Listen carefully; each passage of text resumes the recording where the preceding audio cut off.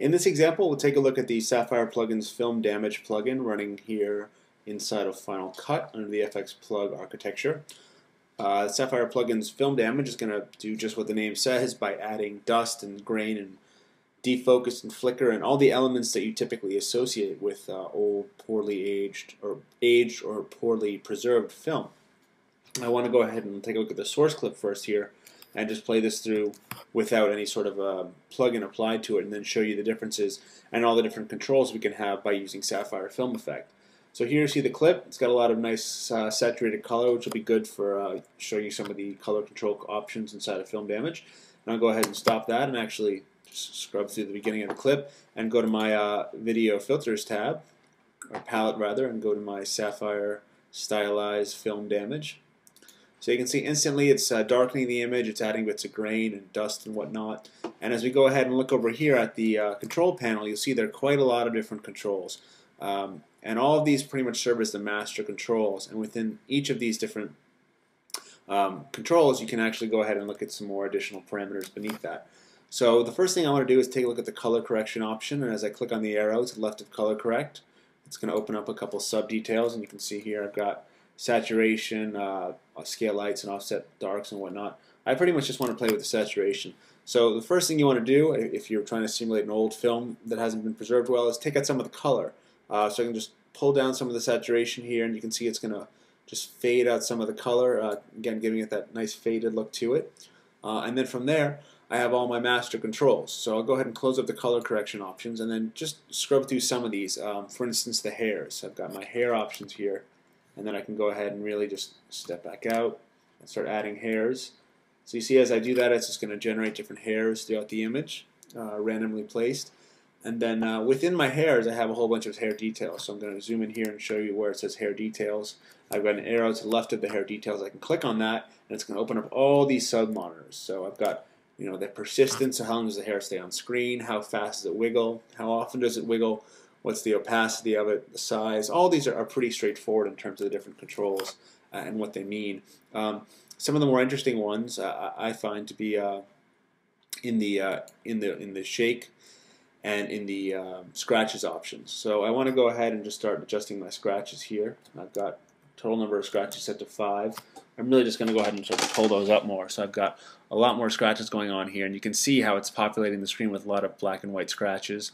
Now as I go to my scratches details, you can see a ton more controls here. Again, pretty straightforward in terms of black versus white and how long each of the scratches are. And I'm actually just going to go ahead and make the length of the black scratches to be pretty short here, so you can see how it's actually shortening those up. What I'm actually going to do is play with the scratch area center. So in this case, I can actually move my scratches around. I can have them offset from the main input if I want, or the main focus of the source. And you've got this jumper here, for lack of a better term, and I can actually start shifting the scratches around by adjusting my scratch area center. So let's say I want a lot of scratches. I want a lot of black and white scratches, but I don't want them on top of him. I want to make him in the clear view of the image. I can just go ahead and turn up my scratches area center, turn that left or right, positive or negative, and offset the scratches. And here I'm just going to frame preview this for a little bit with you just to show you a little bit of how this works. Some of the other cool things we have are the shake parameters. So with camera shake, you've got that traditional stuck in the projector gate, and we'll take a look at that and show you how you can either make the border fatter or thinner.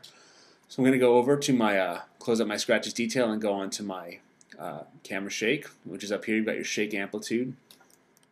And as I do that, what I'm going to do is just turn up the amplitude here to go ahead and add a little bit of camera shake, and we'll play this back a little bit more so you can see how you've got that bumping, jumping, stuck in the projector gate type of look.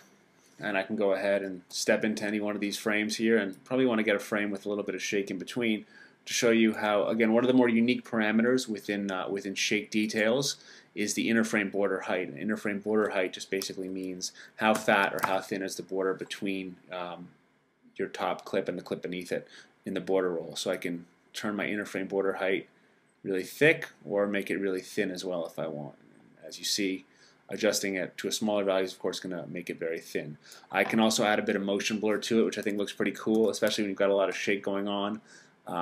You've got that rapid motion blur going on. I'll turn up the motion blur and preview this a little bit more for you. So as it's jumping between frames here, as it's giving you that skipping look, you've actually got a whole lot of motion blur. And what's very cool about this is as the image is shaking, you're actually seeing the next frame. So it's not just duplicating the first frame, but it's actually showing you the frame beneath it, or the frame, the next frame in the sequence, as you have the shake going on. Turn down the shake motion blur so you can see the image a little bit more here, and show you some of the other options. You've got vignetting you can adjust here, vignette darkness, so it's going to go ahead and give you these nice darkening of the outer borders.